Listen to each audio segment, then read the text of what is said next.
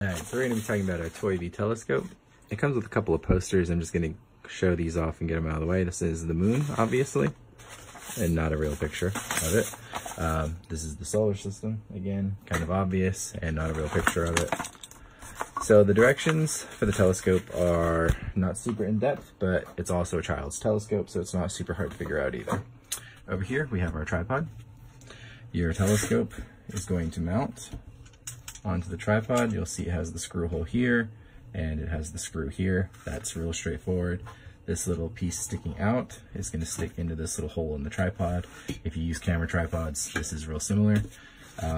Right here, you'll see that it has another screw hole. That's for the leveler handle, for the adjustment of the actual telescope. I'm not going to set it up because the tripod would be real hard to use inside my light box. So down here we have a moon filter and a Bluetooth shutter. This is for your phone if you're taking pictures. If you have cameras, you probably have about 1 million of these floating around, so irrelevant really. The moon filter is going to go onto an eyepiece. I have it in the bag to protect it. It's the only thing that didn't seem to come with a decent case around it or a decent protector around it.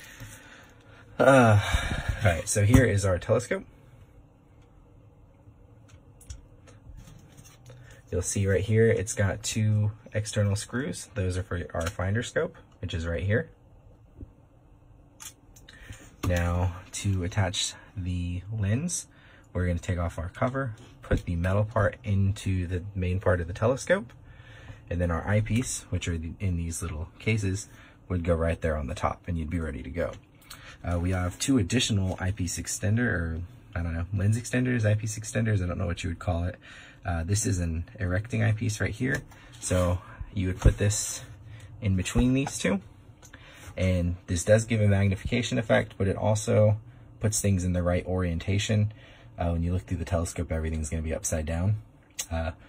Not so confusing when you're looking in the sky, because you can't tell things are upside down, really. When you're looking at buildings or something on the ground, super confusing and disorienting. This one is a 3 times magnification lens, so basically we're just magnifying the effect of the telescope, and you'll be amplifying that with one of the eyepieces. One is stronger than the other. And that's really all there is to it. It comes with a lot of plastic caps to protect all the various parts. I do like that because you can definitely keep this totally disassembled in a bag or a box somewhere without worrying about it getting damaged. So that part's really cool. One of the other things that I was worried about was the cell phone holder. You can see that this one actually gets pretty wide. I don't even have it extended all the way, but this is already wide enough to hold my iPhone in its case. So not something you have to worry about. A lot of things do have a hard time holding the bigger phones now, but this one extends real far. You'll have no issues there. And basically the way this works is you're mounting this onto the eyepiece, and then the eyepiece will be like right here. You're putting your phone into the case where your camera is looking through into the lens. I will try and get some pictures of the moon tonight if it's clear to go with my review. It's been a little rainy, so I can't make any promises that there will be any attached, but I will definitely give it a shot. Any other thoughts? The tripod, it's just a cheap tripod. It's not tall. I'm tempted to say that you could use a nice photo tripod in its place. You can see that I've already tried that because that doesn't give me any height whatsoever. If I'm outside, I don't want to be like nearly on the ground looking through it. It's harder to adjust on a camera tripod though, because you don't have one of these little handles, or at least none of mine do. So this one is easier to adjust, but you need it to be on top of a table or something.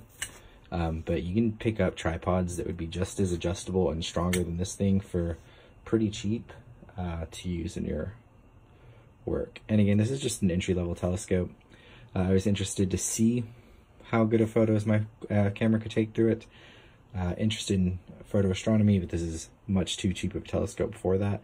But it's definitely a good one for beginners, especially if you're just getting used to magnification and lenses and how everything works.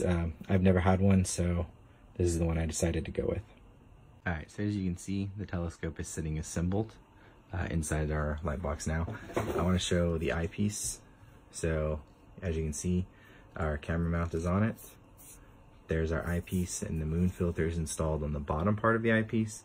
It's going into our canister. So it's gonna install just like that when you're doing the moon filter. And again, we have the leveler. This is the only reason why I like this tripod a little bit more than like a camera tripod. Like I said, if you have a nicer camera tripod, you're probably gonna have something you can use similarly anyway. But that's the whole shebang, how it looks. This is with the 3x Barlow lens in between, not the Erector lens.